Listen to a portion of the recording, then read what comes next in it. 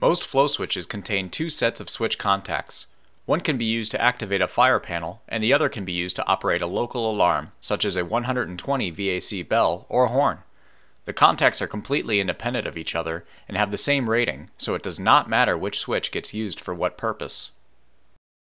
Wiring a flow switch to ring a bell is just like wiring a light switch to turn on a light. The flow switch is the light switch, and the bell is the light.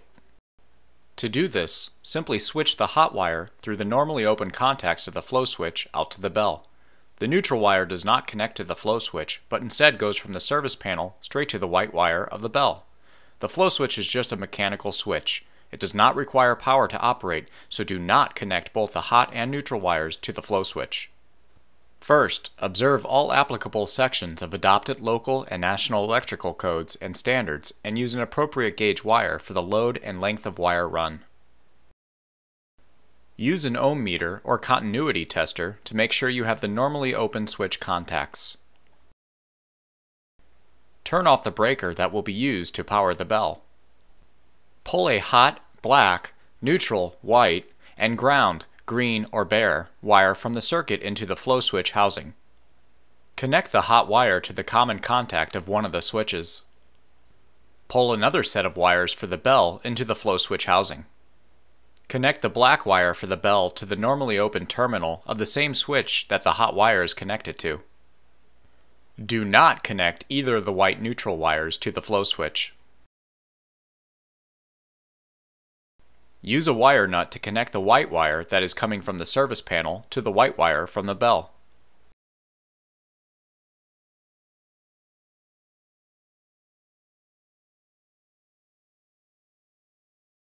Connect both ground wires to the ground screw on the flow switch.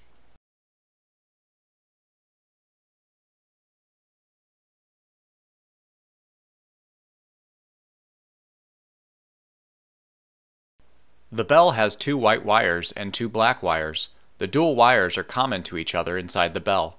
They are for in and out wiring if there are multiple bells on the circuit. If there is only one bell, twist the two black wires together and twist the two white wires together. Continue the ground wire from the flow switch to the ground connection on the back box.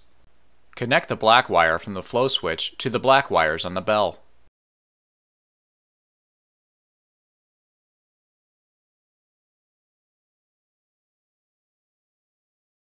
Connect the white wire from the flow switch to the white wires on the bell.